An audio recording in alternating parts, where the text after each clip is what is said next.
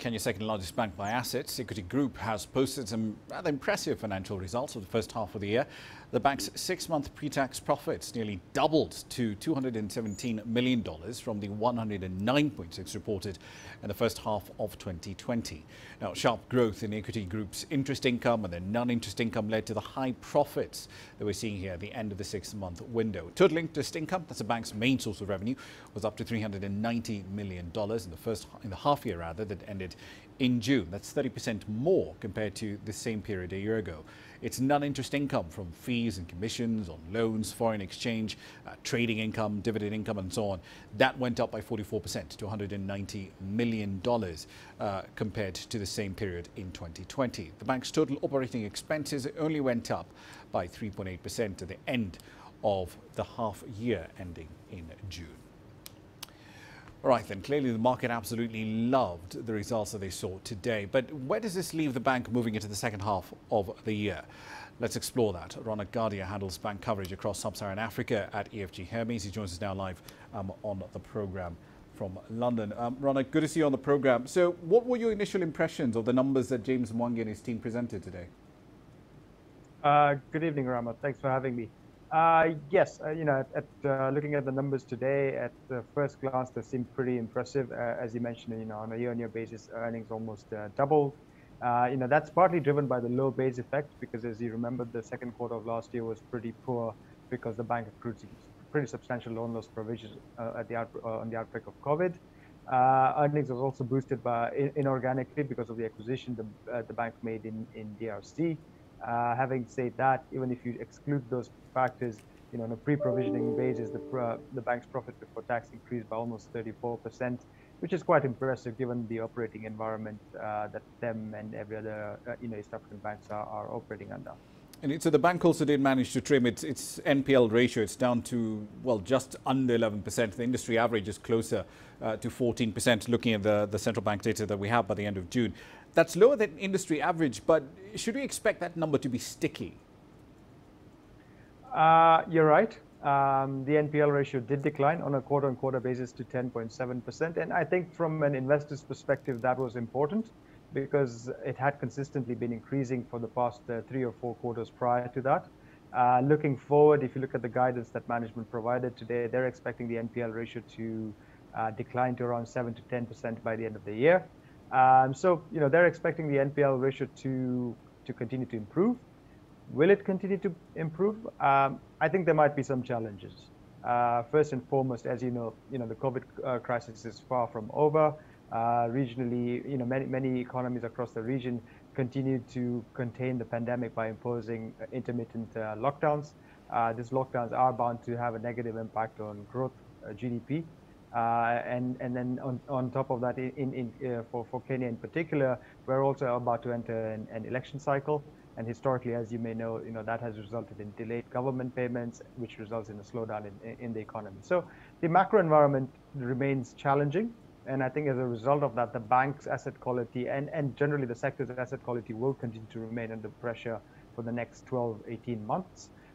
In our estimates, we continue to estimate an NPL ratio of around 10% and cost of risk of around 2.5% for 2021, which is at the upper end of management guidance. Okay, so the bank CEO, James Mwangi, was speaking about the DRC and Tanzania, but a lot more bullish on the DRC, describing it as a key driver of future growth of the business. And yes, the DRC has impressive numbers in some respects, population size, mineral deposits and so on and so forth, but it also has many problems on the other end to balance that off as well. Do you agree with that statement, given the fact that the bulk of their business is still, really based in Kenya?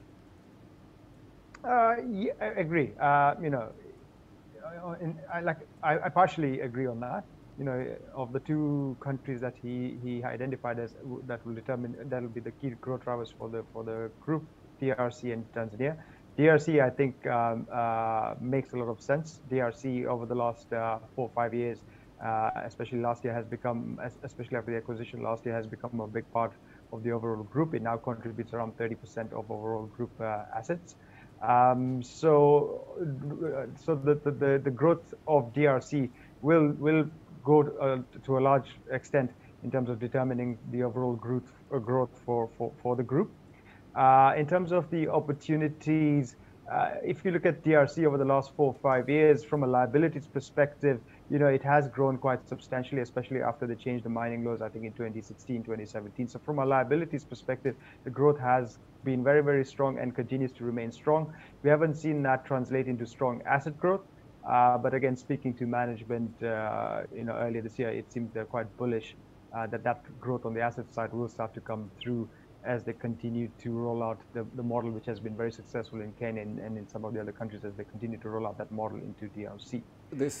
Speaking of the model, though, because I'm going to start thinking of Equity now as essentially as a sort of a tech company in some respects, because they're trying to essentially make themselves able to reach as many people as possible with the lowest possible physical footprint. But is that the right way to think about equities, especially as it expands across Eastern Africa? Is that model as scalable as we think it is, or might it run into problems in the DRC, in Tanzania? Because in terms of tech adoption, Kenya tends to be a bit of an outlier. Agree. Kenya is a bit of an outlier, and that's largely because of the success of the dominant telco company. Outside of Kenya, look, I think initially the growth driver is not going to be from the tech perspective.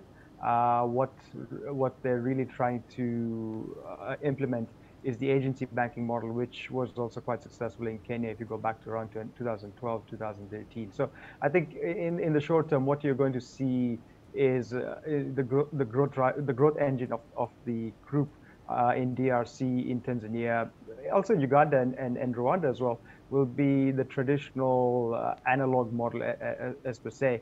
They will have to continue to expand their branch network and then complement that with an agency network. And then as smartphone penetration continues to increase, as the level of sophistication of bank customers in those countries continues to increase, then the tech adoption will come, like we've seen in Kenya. Okay, so one last question for you, Ronak. 2020 obviously was a pretty grim year, and that makes, as you pointed out earlier, it makes 2021 numbers look pretty rosy in comparison. Are you going to be sticking to your current price target on the bank, or will that require a bit of revision? Well, firstly, I must point out that I'm not as bullish as management. If you look at their guidance this year, they're guiding towards an ROE of around 25 to 30%. My ROE guidance, which I'm still sticking to despite the numbers this morning, is around 22%. And that's because, as I mentioned earlier, I'm a bit conservative because of the continued impact of COVID, the elections in Kenya. Having said that, an ROE of 22% in the current environment, I think is quite impressive.